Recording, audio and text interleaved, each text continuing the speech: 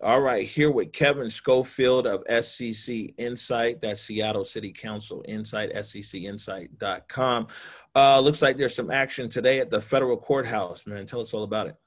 Yeah, so the Black Lives Matter and ACLU plaintiffs in the city of Seattle this morning filed a motion together to Judge Jones saying, basically, we want to wrap a bunch of stuff up here. So they basically said, we've agreed to some changes to the preliminary injunction on crowd control weapons, and I'll run through those in a sec.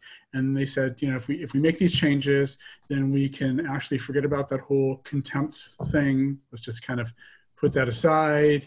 And basically, we can just sort of what they call stay these proceedings, just kind of pause them, stick it in the freezer, while Judge Robart figures out what he's going to do with the city council's crowd control weapon ban. So let's let Judge Robart work that out first. Then we can sort of pull this back off the shelf and decide what we want to do. So here's, for the meantime, what they agreed on in terms of changes to the crowd control restraining order that Judge Jones issued.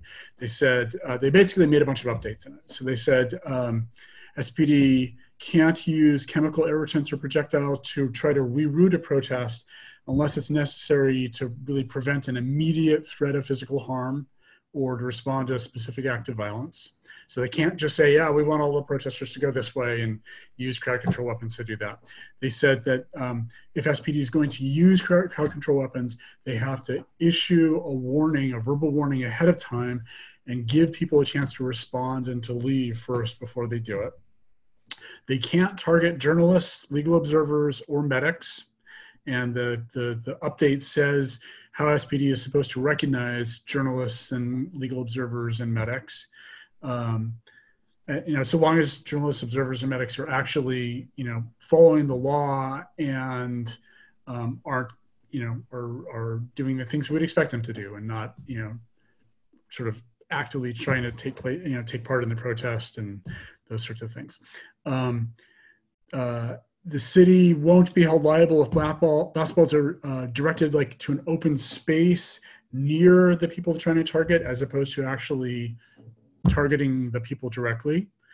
And it says, and this is an important thing, SPD can't, if SPD declares a protest to be an unlawful assembly or a riot, that doesn't exempt them from all the requirements of this, right? They're still responsible to follow all these rules. And it says explicitly that chemical irritants and projectiles will not be deployed indiscriminately into a crowd. And to the extent reasonably possible, should be targeted to specific imminent threats and to respond to specific acts of violence or destruction of property. Right. So they went through and they really just clarified a bunch of these specific points. And these are a bunch of things that Black Lives Matter and ACLU were asking for when they filed that, motion for contempt last month. They asked for a bunch of other stuff too, but these were a bunch of things. So it sounds like they went back and forth and they found some reasonable language. The ACLU went back and forth with the city, and they made with the city. Yeah. Yeah. So the city. The Seattle Police Department, through, I guess, the city attorney, has been negotiating behind the scenes with the ACLU, and they've come to this agreement, which they then presented to Judge Jones. Judge Jones read over it and now has signed it. Yep, within about half an hour, Judge Jones had signed it and was out the door. Right, and so, when does this take effect? It should take effect immediately. The judge has signed it, so that should take effect basically right now. Wow. Is there anything else people should know about this ruling today, or what to expect next? Well, let's recall what's going on with Judge Robart, right? So there was this crowd control ban ordinance that City Council passed. The DOJ said, hey, this violates the consent decree because you didn't go through the whole consent decree process, and it reads on a bunch of the policies that we worked really hard on. Judge Robart agreed and put a temporary restraining order on that. And it looks like what's going to happen with that is that restraining order is going to get extended to mid to late September.